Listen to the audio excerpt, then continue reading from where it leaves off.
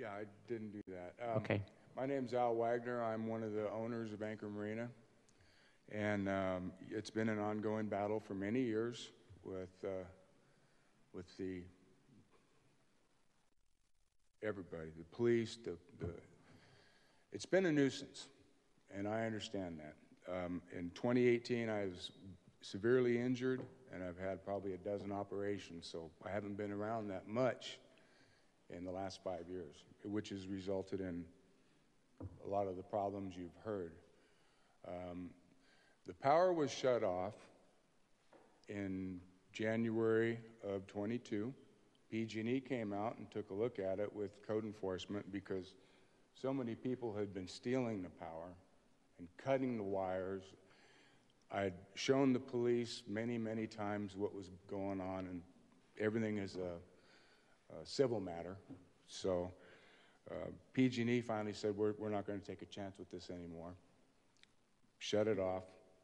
When the boat pulled up and burnt my dock, one of my docks, it didn't release gasoline and other in the water. It released about a quart, and I'm being sued heavily for that. So, but I made sure that I talked to the fire department, and I said, look, I know you want all this power killed, which I tried to do.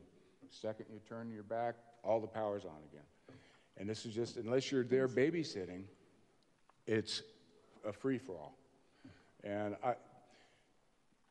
I made sure that I told the fire department, I said, look, I want to make sure that everybody here that's out on the docks, there's people that live on the docks and they need to go too, but that those people get something, some help, because some of them don't have anything. So they came out, the Red Cross came out and gave everybody $500.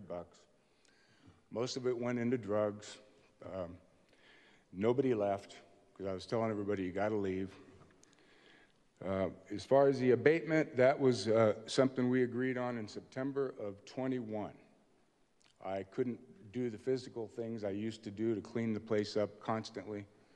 And Conrad and Joe Losado and an attorney, a couple of police, we were all there, and we had a meeting, and they said, we will be happy to knock off the fines if you agree to abatement, which would probably be 80 or 100 grand.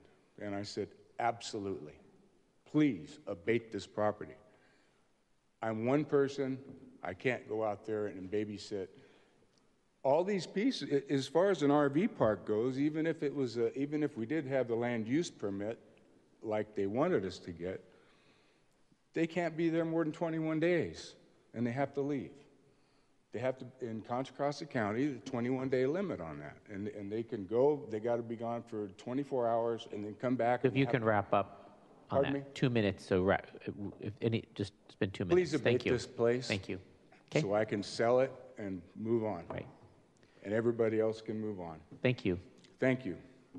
You have 2 minutes. Thank you. Hello, my name is Dawn Samaniego. I am a long-term resident of this marina.